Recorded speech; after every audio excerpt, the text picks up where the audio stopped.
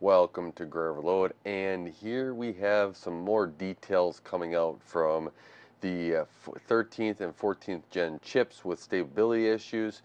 And I was reading an article, a few different places, but Iger Labs and Video Cards had some stuff on there talking about the root cause about a microcode algorithm associated with the ETVB feature in these Intel processors that were causing the stability issues or reliability issues. Now, since then, this has kind of gone in a little bit more detail here of what Iger kind of had and put out there, but then Intel had somebody respond, and I will read this.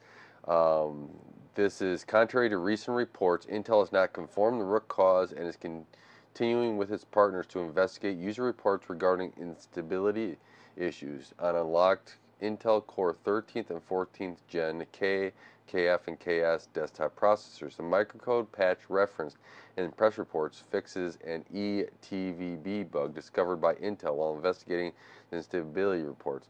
While this issue is potentially contributing to instability, it is not the root cause. So you could still have, degraded silicon, whatever else has been happening to these chips. We don't know what Intel is all going through here, but Intel did state that we'd have information by the end of May. Then in May and they'd have an official statement on it. There was not really a, huge official statement on this by any means from Intel, as far as I'm concerned. And maybe you're okay with their little talks here and there, but they said we're going to have a, report on this, official statement.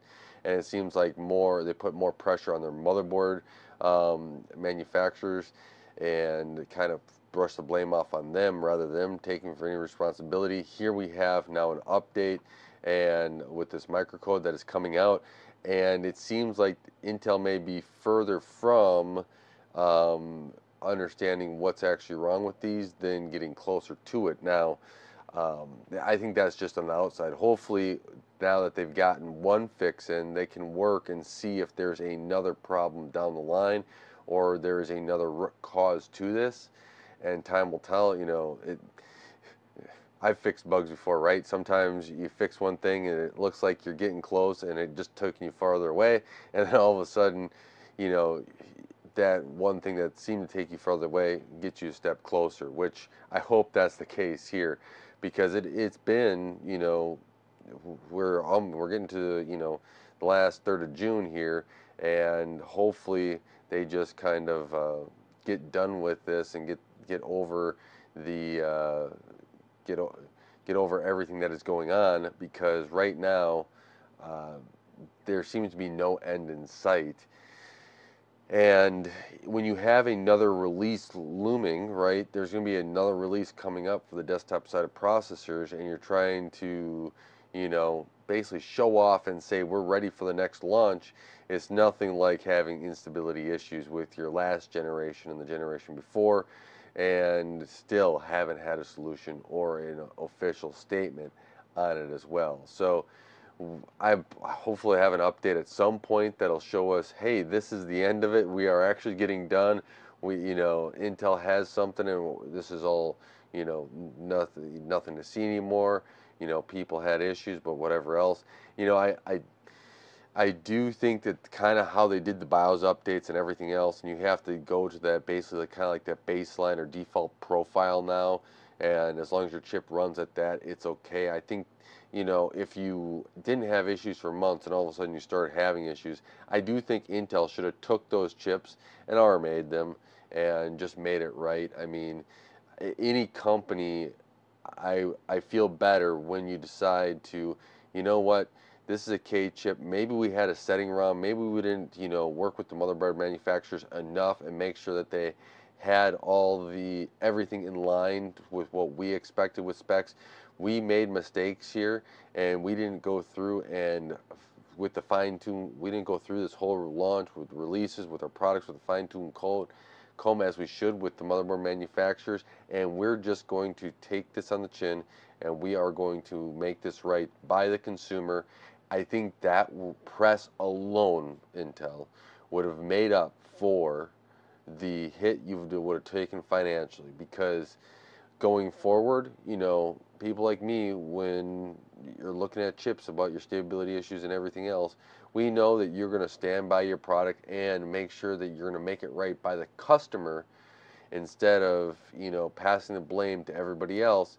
And then when there's a problem later on in one of your chips or one of your products down the line, it's going to be hard for a person to be like, well, this might be the Intel chip. Oh, I shouldn't have gone with that. And then you get the bad taste in your mouth of that product, and that's when people start going to a competitor, or letting, Qualcomm, that's going to, that they're trying to eat everybody's lunch in the PC market with Copilot Plus PCs and everything else for that time. But, that's just something I would have done if I was, I get it. It could be expensive. I should say it's not going to be. It could be, depending upon how many there are that people that have to, do RMAs and stuff. But that expense later on, down the years, I think will much benefit Intel by paying off than not. And that's what I would have done. So let me know if what your thoughts still here on Intel on it going forward.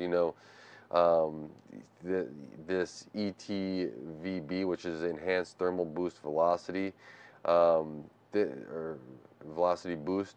It is it's an algorithm in the microcode and stuff like this. It's just, a lot of these chips, there's a huge hardware side of it, but there's also this microcode that helps, control them and tell them what they're going to be able to do.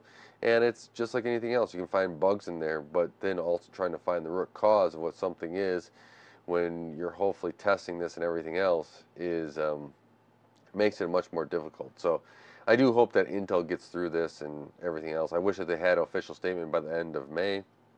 That's not there.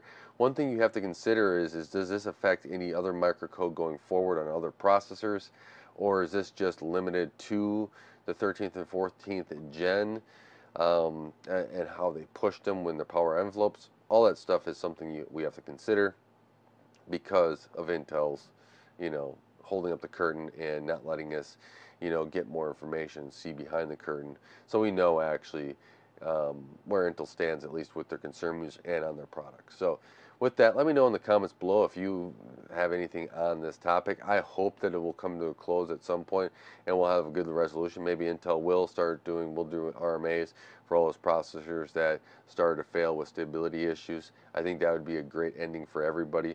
You get that microcode and have those fixes. I think that would be a benefit for everybody. But time will tell if there is something like that for those that do have a silicon degradation to the point where even the microcode update won't fix it.